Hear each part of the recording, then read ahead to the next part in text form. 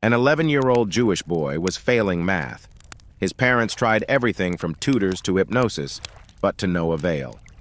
Finally, at the insistence of a family friend, they decided to enroll their son in a private Catholic school.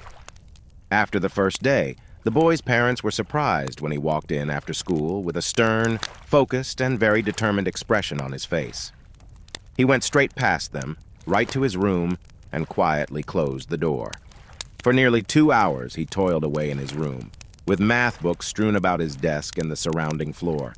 He emerged long enough to eat, and after quickly cleaning his plate, went straight back to his room, closed the door, and worked feverishly at his studies until bedtime.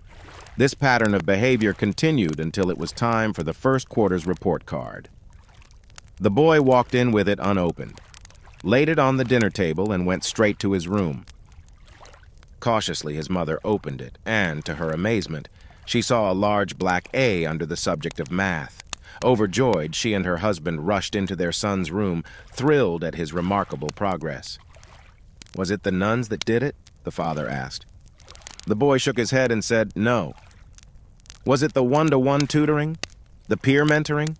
"No." "The textbooks, the teachers, the curriculum?" "No," said the son. "On that first day when I walked in the front door and saw that guy nailed to the plus sign, I knew they meant business." Hit the like and follow buttons for more jokes like this one.